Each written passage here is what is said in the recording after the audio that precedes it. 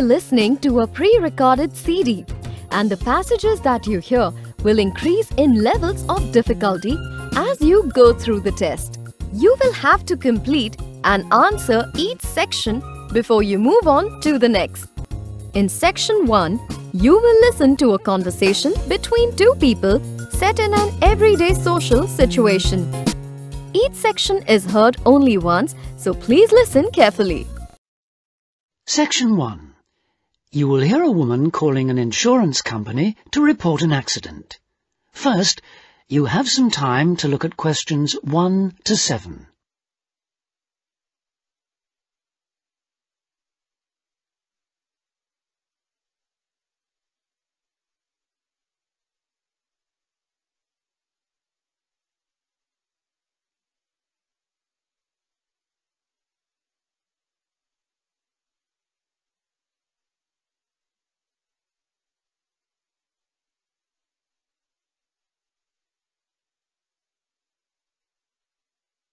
You will see that there is an example which has been done for you.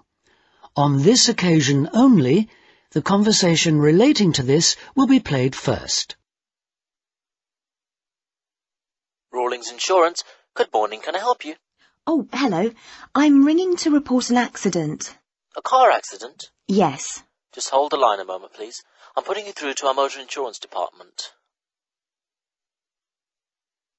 The insurance company representative is putting the client through to the motor insurance department, so motor insurance has been written in the space. Now we shall begin. You should answer the questions as you listen, because you will not hear the recording a second time. Listen carefully and answer questions 1 to 7. Rawlings Insurance. Good morning, can I help you? Oh, hello. I'm ringing to report an accident. A car accident? Yes. Just hold the line a moment, please. I'm putting you through to our motor insurance department. Hello? Hello? I understand you want to report an accident. Yes. My car's been damaged. Someone came out in front of me. Could I just check a few personal details before we go any further? Oh, yes, sorry. Your name, first of all. It's Elizabeth Rickard. Is that R-I-K-A-R-D? It's spelt with a C, not a K. Oh, OK. And your date of birth, please. It's the 8th of October, 1975. And lastly, I just need to check your address. Oh, actually, I moved house last month, so the street name's different. It's 60 Forest Road. I think you've got 22 Ash Avenue on your records. I have, so I'll just make a note of that. That's fine. And is that in the same town still, Callington? That's right. Right. Now, do you have your insurance policy in front of you? Yes, I do. Can you give me the policy number, please? It's at the top. Oh, yes. 50924? It's in a box. It should start with letters. Oh, CZ8809? That's the one. And now I want to ask you about the accident itself. Is that okay? Yes, that's fine. First of all, did it happen today? No, it happened yesterday evening, but by the time I got home it was late, so I didn't call. That's not a problem. So, let's see. Today's the 13th of September, so it happened on the 12th. Is that right? It is. Do you know approximately what time the accident occurred? Oh dear, I wasn't wearing a watch and I was a bit shocked, but I'd say it was between 8:15 and 8:45. That's okay. I'll just record that it happened at about 8:30. It doesn't matter exactly. And I don't suppose you've got any supporting evidence, have you? I mean witness statements, that kind of thing. I don't have witness statements, I'm afraid, but I've got a police report. They came and measured up and checked the marks on the road, but unfortunately nobody else was around at the time of the accident. Any hospital report? No. So I take it you don't have any medical problems then? Any injuries? Only minor ones. It was mainly the car that got damaged, luckily. Absolutely. But we do recommend that you have a check-up anyway, within 24 hours if possible. Yes, OK. I'll make an appointment today. Fine. And now, can you tell me what happened exactly? I'm going to make a few notes. Before you hear the rest of the conversation, you have some time to look at questions 8 to 10.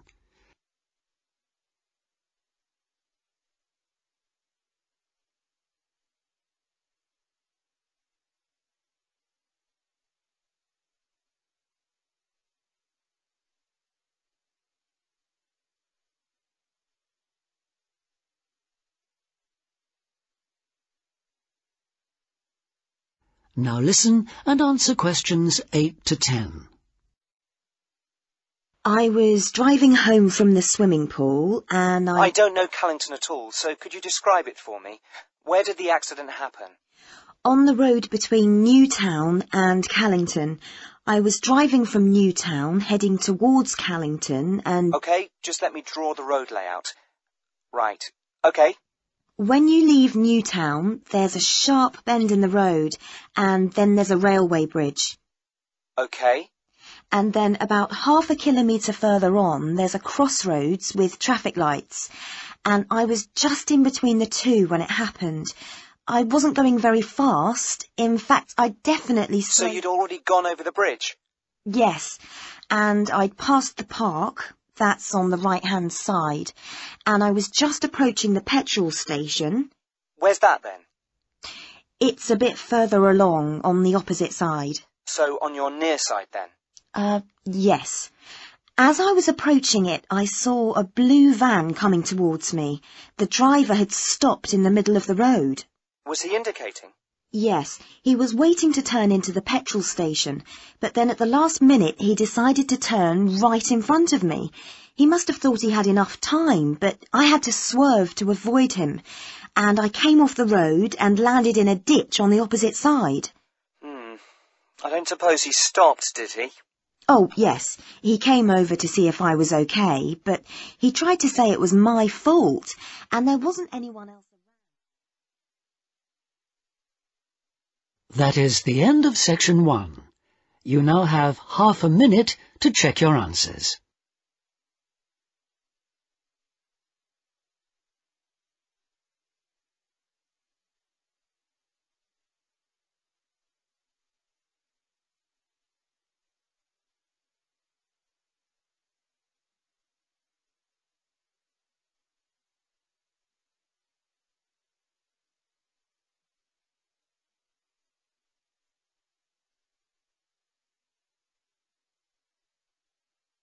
Now turn to section 2. In section 2, you will listen to a monologue set in an everyday social situation. Each section is heard only once, so please listen carefully. Section 2.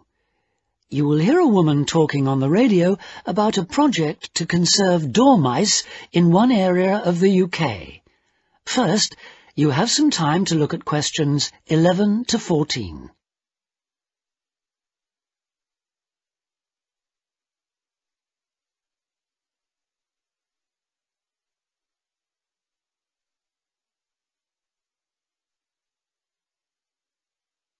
Now listen carefully and answer questions 11 to 14. Good morning, and welcome to our weekly programme about countryside matters. With me today I have Jackie Lammerton. Jackie works for the nature organisation Action for Wildlife, and she's appealing for volunteers for a project she's organising. So if you think you might be willing to help, please listen carefully. Jackie. Thank you. Yes, as you've just heard, I represent a charity called Action for Wildlife, which works to protect plants and animals. And I'm here today to talk about a project to save a type of mouse known as a dormouse. We can still find the dormouse in this area, but in the last few decades, the number of dormice has seriously declined, not just in this country but across the world. There are several reasons for this: loss of habitat, climate change, competition for food. And this area of the UK is now regarded as one of the last strongholds. So naturally, we want to help the creature to survive here as much as we can. The aim of the first stage of our project is simply to identify specific locations where dormice are still to be found and estimate the number we have here. So I'll just tell you a little bit about the creature in case you don't already know. The dormouse is a very attractive, very small mammal. It only weighs about the same as a couple of pound coins. It's bright golden in colour, and it has a thick furry tail and big black eyes. Now, you've probably all seen a picture of a dormouse, but you're very unlikely to have seen a real one because they're strictly nocturnal. Also, they hibernate from October to April, so it's not around at all for about half the year. So where is the dormouse to be found? Well, dormice need to be near a variety of trees and plants, so they can be sure of a continuous supply of food throughout the spring and summer. They feed on flowers, pollen, fruit, insects, ripe nuts, things that are available in turn as the summer progresses. Here in the UK, the dormouse is most likely to live in places like hedgerows or woods, or at the edges of farmland.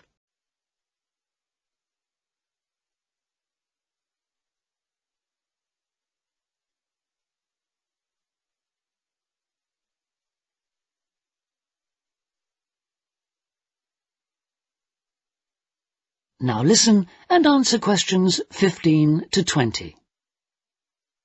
If you find one, use the identification sheet to try and establish what kind of creature has opened it.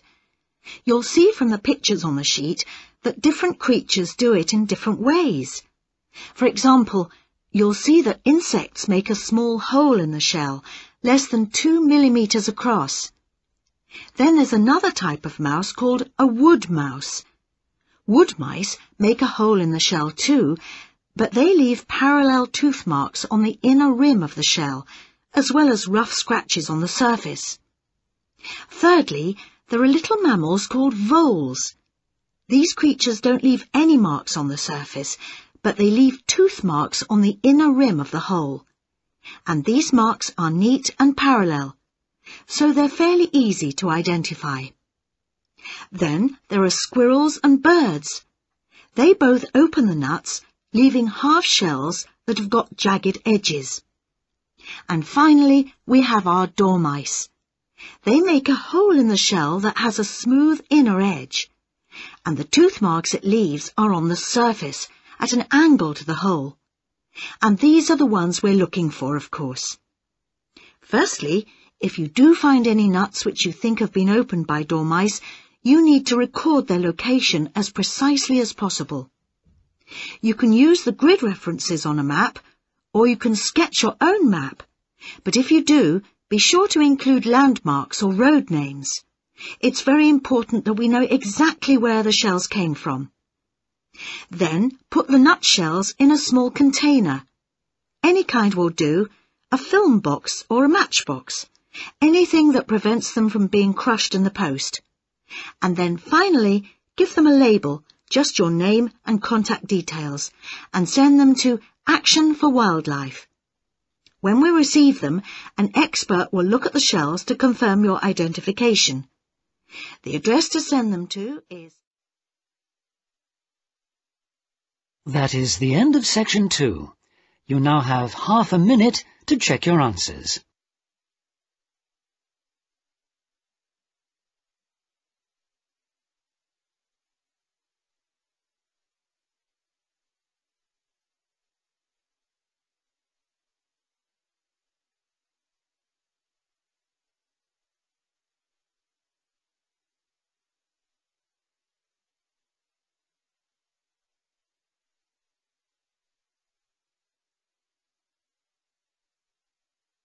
Now turn to section 3. In section 3, you will listen to a conversation between up to 4 people set in an educational or training context. Each section is heard only once, so please listen carefully. Section 3. You will hear 2 business studies students, Jack and Sarah, talking to their tutor about a presentation they are preparing. First, you have some time to look at questions 21 to 26.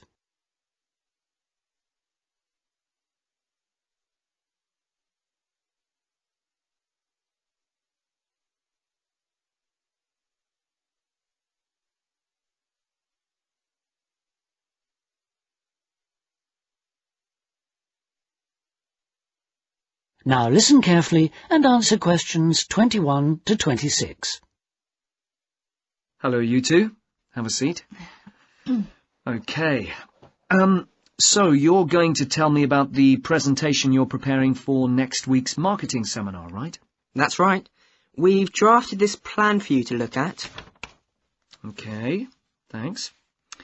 Perhaps you could just talk me through it, could you? Sarah, do you want to begin? Yes. Well, we're going to compare the websites of two bicycle companies. Right, and they're called Hills Cycles and Wheels Unlimited. Yes. And first of all, we've compared the content of each site and the presentation. Then we've done an evaluation of each one. Okay. And did you find much difference between the two websites, Jack? Quite a bit, yes. Wheels Unlimited has a lot more pages for a start. Both companies show their catalogue. I mean pictures of different models of bike with specifications. And prices? Yes, they're there too, although they list them in different ways. Hill Cycles have got them next to the pictures, and Wheels Unlimited show them on a separate page. But Wheels Unlimited advertises lots of other products connected with bikes, like helmets and clothing and tools. Yes, all kinds of things. And Hills Cycles? No, they only show the bikes themselves. Okay. Well, is there anything on the Hills Cycles website that Wheels Unlimited doesn't have? Not really. Yes, there is. It's got a little photo of the original shop and a paragraph about the history of the company. It's family-owned. Oh, yes, I forgot about that. Right. That's the content then. And you compared the functions of the two websites, did you? Yes. Hill Cycles doesn't have any facility for online ordering.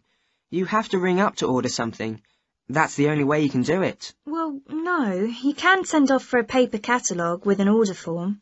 Oh, yes, I suppose so. But with Wheels Unlimited, you can order online or in the conventional ways. That's right. Fine. Okay. And what about the presentation? Did you find any particular differences there, or similarities? What about visuals? As I said, both the sites have got pictures, and they're both quite attractive, but Wheels Unlimited hasn't got any moving graphics. Yes. Hills Cycles has got an animated cartoon at the top of the homepage. Right. Well, it looks as if you've got plenty to talk about. There are other things too, but those are the main things we noticed. Okay, well, you'd better stick to the most obvious differences, because you've only got 10 minutes for the whole presentation, haven't you? And you said you're going to evaluate each site as well, didn't you? How are you going to do that? I mean, what criteria will you use? Before you hear the rest of the talk, you have some time to look at questions 27 to 30.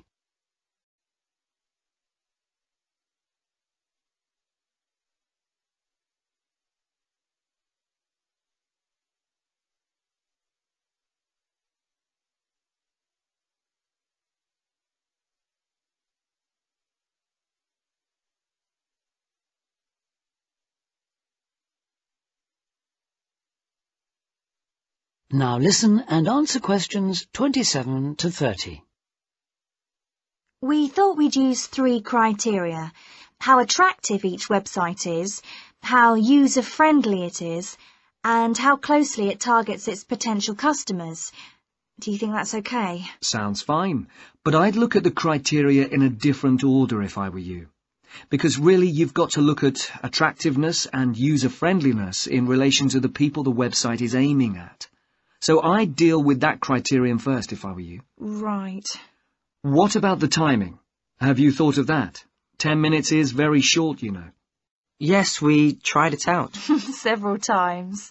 And we've decided to spend 4 minutes comparing the two sites, then 3 minutes evaluating them, and leave 3 minutes for questions. That's not really enough, but... Well, it sounds about right to me. You've got 10 minutes altogether, and you've got to stick to that limit. It's good practice. And at least the audience won't have time to get bored. What visuals are you going to use? We're going to use PowerPoint and a flip chart as well. So we can show 2 things at once.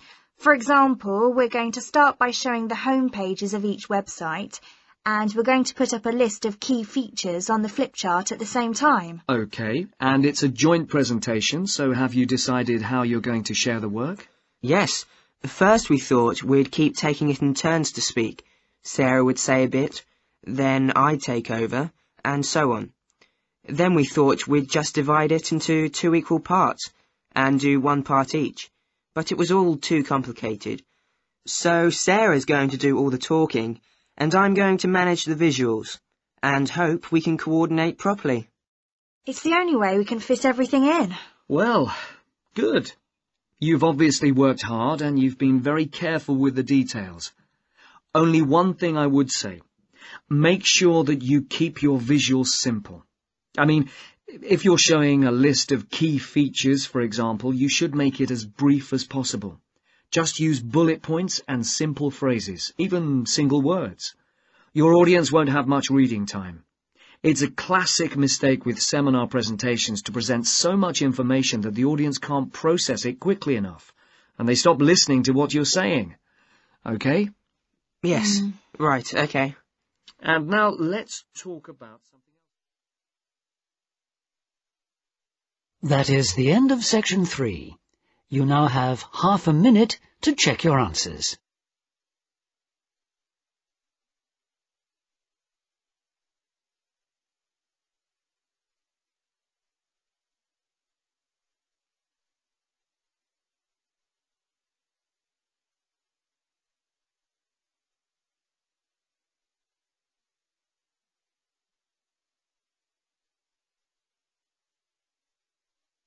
In section 4, you will listen to a monologue on an academic subject. Each section is heard only once, so please listen carefully.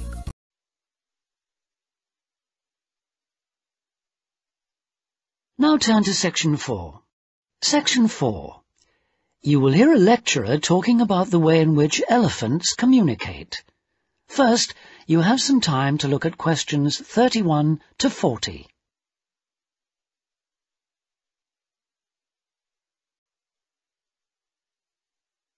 Now listen carefully and answer questions 31 to 40. In today's lecture, I'm going to continue the theme of animal communication, and I'm going to describe some of the latest research into the largest of all land animals, and that is the elephant, of course. Let me begin by briefly outlining the structure of elephant society. Elephants live in layered societies. The basic family unit is formed of small groups of adult females who are related to each other and their young of both sexes. Now the females remain in their families for life. They're highly social, but male elephants leave their families at about 14 years of age. They travel alone or congregate in small, loose groups with other males, occasionally joining a family on a temporary basis. When males are ready to mate, they wander widely, searching for receptive females. The family unit, on the other hand, often contains 3 generations, and it can remain stable for decades or even centuries. Then, each family associates with between 1 and 5 other families, probably consisting of their more distant relatives. Scientists call these groups of families bond groups, and bond groups belong, in turn, to even larger groups called clans.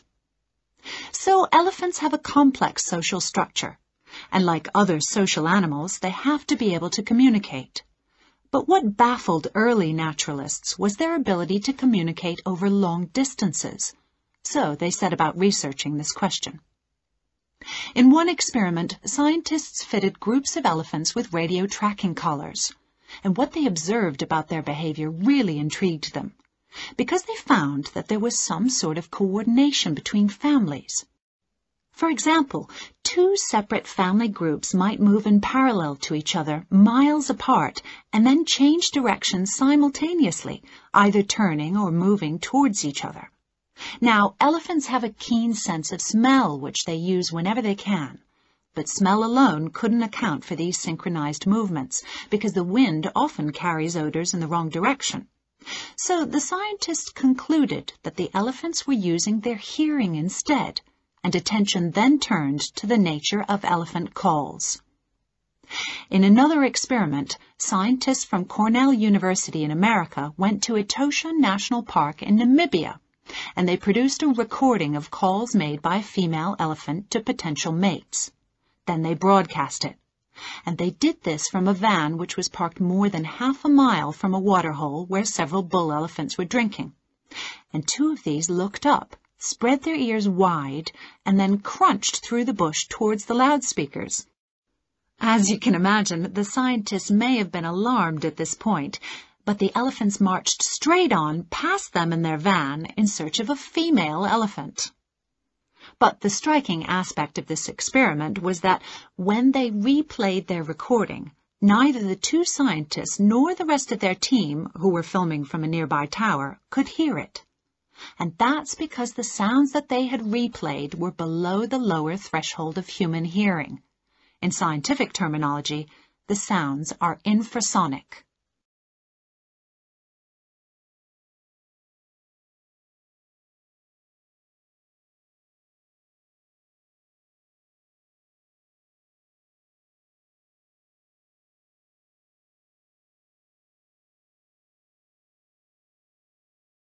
Long distances. So they set about researching this question. In one experiment, scientists fitted groups of elephants with radio tracking collars, and what they observed about their behavior really intrigued them, because they found that there was some sort of coordination between families. For example, two separate family groups might move in parallel to each other, miles apart, and then change directions simultaneously, either turning or moving towards each other. Now, elephants have a keen sense of smell, which they use whenever they can. But smell alone couldn't account for these synchronized movements, because the wind often carries odors in the wrong direction. So the scientists concluded that the elephants were using their hearing instead, and attention then turned to the nature of elephant calls. In another experiment, scientists from Cornell University in America went to Etosha National Park in Namibia, and they produced a recording of calls made by a female elephant to potential mates. Then they broadcast it. And they did this from a van which was parked more than half a mile from a waterhole where several bull elephants were drinking. And two of these looked up, spread their ears wide, and then crunched through the bush towards the loudspeakers. As you can imagine, the scientists may have been alarmed at this point, but the elephants marched straight on past them in their van in search of a female elephant. But the striking aspect of this experiment was that when they replayed their recording, neither the two scientists nor the rest of their team, who were filming from a nearby tower, could hear it. And that's because the sounds that they had replayed were below the lower threshold of human hearing. In scientific terminology, the sounds are infrasonic. Elephants can make these extremely low-pitched sounds because although they have a larynx or voice box that is similar to those of all other mammals, it's much larger. But what do the sounds mean? Scientists from Pittsburgh Zoo in the USA have classified certain infrasonic calls based on when these occur and how other elephants react to them. They found, for example, that when individual family members reunite after separation, they greet each other very enthusiastically, and the excitement increases with the length of time that they've been separated. They trumpet and scream and touch each other. They also use a greeting rumble. This starts at a low 18 hertz. Hertz is a measurement of sound pitch. Crests at 25 hertz, which is a level just high enough to be audible to humans, and then falls back to 18 hertz again. In another example, an elephant attempting to locate its family uses the contact call. This call has a relatively quiet, low tone with a strong overtone which is clearly audible to humans. Immediately after contact calling, the elephant will lift and spread its ears and rotate its head as if listening for the response. The contact answer is louder and more abrupt than the greeting call, and it trails off at the end. Contact calls and answers can last for hours until the elephant successfully rejoins her family. A third type of call seems to represent a summons to move on. At the end of a meal, one member of a family moves to the edge of the group, typically lifts one leg and flaps her ears. At the same time, she emits a "let's go" rumble, which arouses the family and they start to move on. Finally, mating activity is associated with yet another group of calls. So our understanding of elephant communication has increased considerably in recent years. However, even with the use of radio tracking collars, it's technically difficult to document the functions of long-range communication. So although scientists are aware that elephants may know the whereabouts and possibly the activities of other elephants that are several miles away, there may be a lot of subtle long-range interactions which are still not evident. That is the end of section 4. You now have half a minute to check your answers.